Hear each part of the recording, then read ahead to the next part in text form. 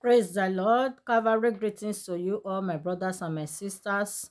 I welcome you all to this month of June, the month of divine visitation.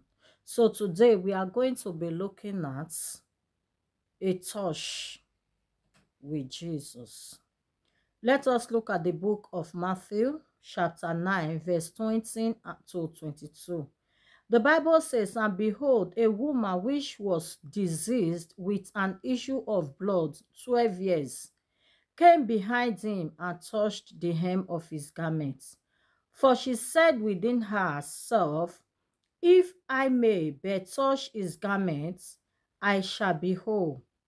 But Jesus turned him about, and when he saw her, he said, Daughter, be of good comfort.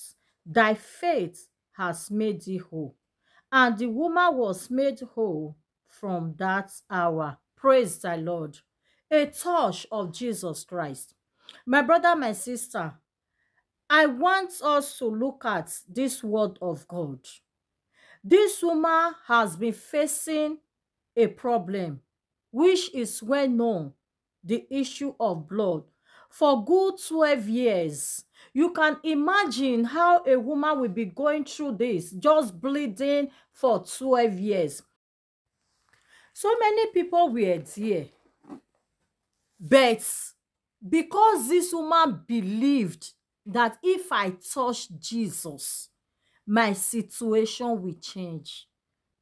If I touch Jesus, I will be healed of this disease. You have been listening, you have been hearing, you have been taught about Jesus Christ. Don't be among the multitudes that just go to church. Don't be among the multitudes that criticize Christians. Don't be among the multitudes that criticize pastors. Go to Jesus Christ and touch him. Let Jesus Christ touch you. Let Jesus Christ know that something has touched him. Because where we just read, the Bible made us to understand that Jesus Christ turned. Why? Because he felt somebody touch him. May Jesus Christ turn and listen to you. May Jesus Christ turn and touch your hearts. May Jesus Christ turn and touch your life.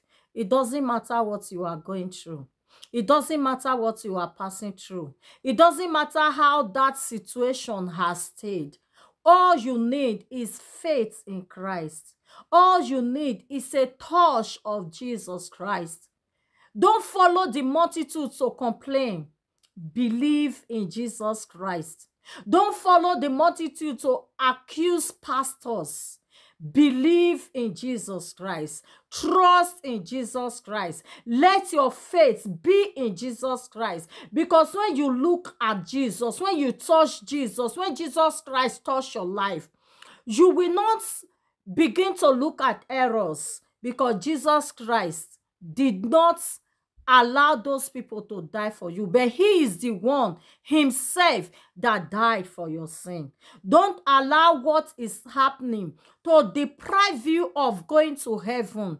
Don't allow what you are seeing to deprive you of your miracle. Jesus Christ is waiting for you. He just wants you to trust and believe in him. He just wants you to have confidence in him, because his word says that with faith all things are possible when you live to please God. God himself will rise for you to make sure that your life is well-pleasing. Welcome to new month. God bless you in Jesus' mighty name. Amen.